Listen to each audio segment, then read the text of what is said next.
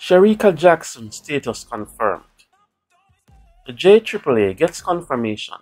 Shericka Jackson, Natasha Morrison, and Stephanie Ann McPherson will be at Diamond League Silesia instead of at the Commonwealth Games.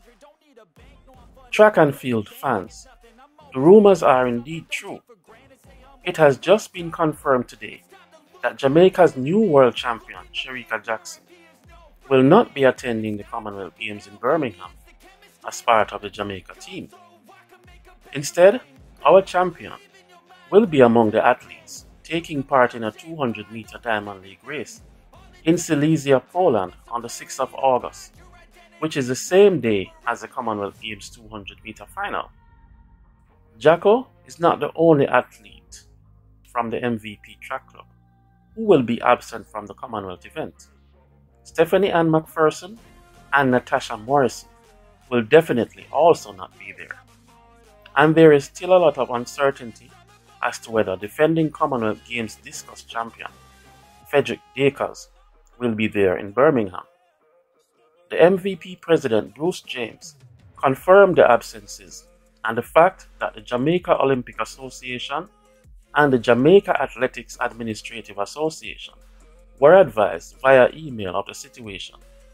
The email was supposedly sent on Saturday. So this means the Jamaican team will just have to do without these athletes, as their club has made other arrangements for them. I have to wonder though, if the JAAA had been in touch with the persons in charge at MVP to determine if athletes had already been committed to other assignments before they selected the team for Birmingham. It looks like there was some kind of disconnect somewhere along the line between MVP and the JAAA. But you know what?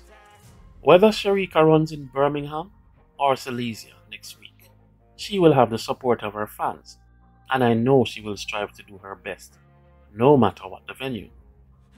I know Natasha, Stephanie Ann, and Frederick will do the same too. So best of luck in your events, ladies and Mr. Gentleman. Thanks for representing